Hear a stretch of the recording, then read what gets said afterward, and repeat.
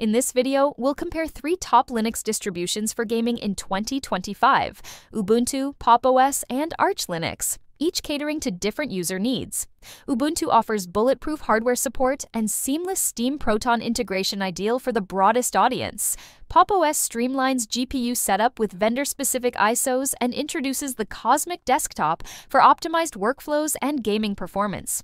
Arch Linux, with its rolling release model, provides the latest kernels and drivers, and even serves as the foundation for Valve's Steam Deck, appealing to power users who crave cutting-edge capabilities. Ubuntu. Ease of setup and hardware support. Ubuntu's installer and software app simplify GPU configuration by including proprietary NVIDIA and AMD drivers in the main repositories, so gamers can often boot, install NVIDIA driver 545, and jump straight into high-performance gaming with minimal tweaking. Steam and Proton integration. With a single sudo apt install Steam command or a quick search in Ubuntu software, Steam and its Proton compatibility layer are installed effortlessly. Proton translates Windows APIs into Linux native calls, delivering performance on par with native ports for thousands of titles. LTS versus interim releases.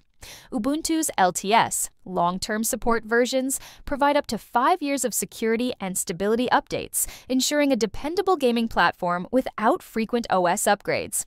For those seeking newer kernels or libraries, interim releases offer the latest improvements, albeit with shorter support windows. Pop! OS, GPU driver support. Pop! OS ships separate ISO images tailored for NVIDIA and AMD hardware, automatically installing the correct proprietary drivers. This approach removes common setup headaches and guarantees out-of-the-box GPU compatibility for gamers. Cosmic Desktop environment. System 76's evolving Cosmic Desktop focuses on speed, workspace organization, and keyboard-driven navigation. These refinements benefit not only developers and creators, but also gamers by reducing system overhead and streamlining in-game multitasking.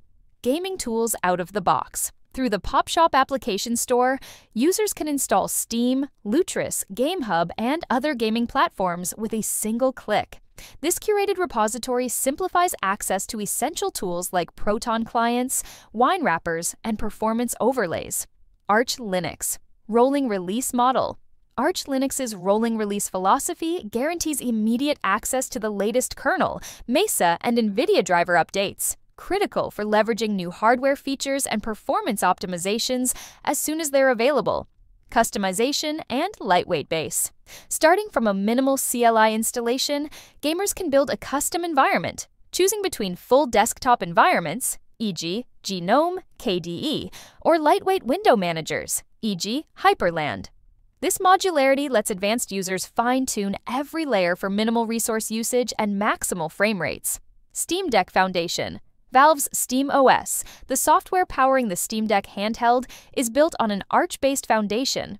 Arch's package flexibility and current-generation kernels make it the ideal base for a portable gaming platform, highlighting Arch's proven performance in a commercial product. Conclusion: Ubuntu is the go-to choice for gamers who value stability, ease of use, and broad community support. Pop! OS strikes a balance between user-friendliness and performance, with GPU-specific ISOs and the new Cosmic Desktop. Arch Linux caters to enthusiasts seeking full control over every component, a bleeding-edge stack, and powers Valve's Steam Deck. No matter which distribution you choose, Steam Play via Proton and native Linux ports under Vulkan OpenGL ensure that your favorite games run smoothly on Linux in 2025. Thanks for watching, and I'll see you in the next video. Peace out, everybody, and don't forget I'll be posting videos daily without missing any day. So don't forget to like my content, share my content on all social media platforms so we can build a larger Linux community and conquer the world with love. And finally, don't forget to subscribe to my everyday content. Bye, have a wonderful day.